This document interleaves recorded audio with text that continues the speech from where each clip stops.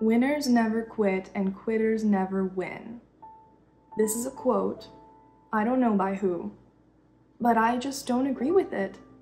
I think that sometimes we can be going through this challenge, and through this challenge we figure out that we no longer want that prize, that title, job, or person. I think that sometimes when we're going after what it is we think we want, we get closer to what it is we actually want. I think that sometimes quitting is the most courageous thing that we can do.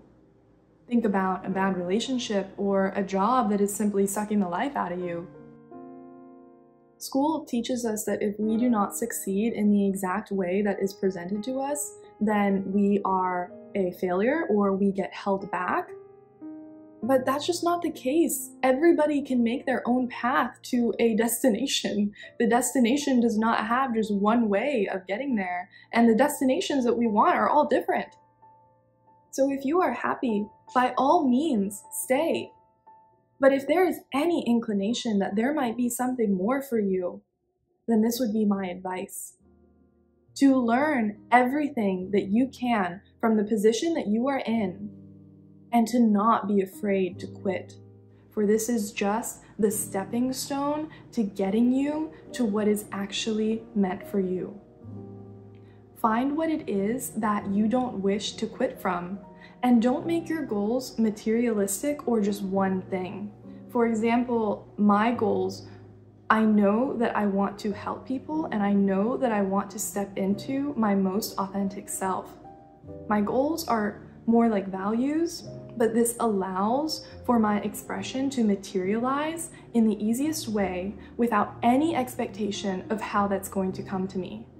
Because sometimes we think that we want something, but when we get it, it doesn't hit the mark. So do we settle? Do we lower our expectations? No. A lot of the times, people come into our life, or experiences or opportunities come into our life to redirect us, to show us how it is we really feel about something.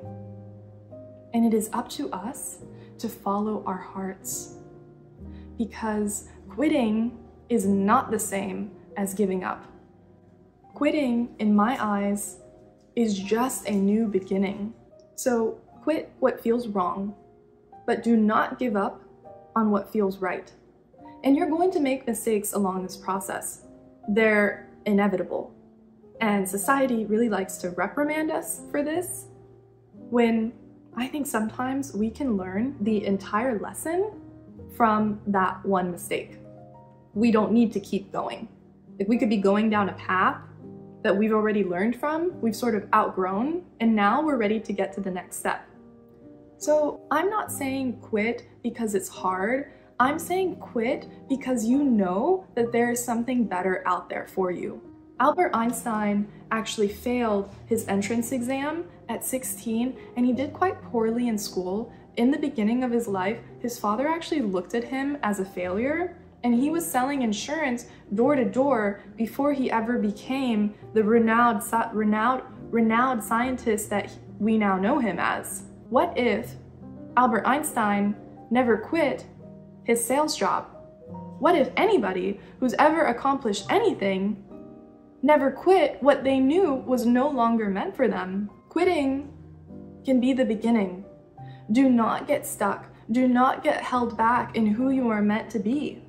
Let go of the things that are no longer for you anymore. Just quit.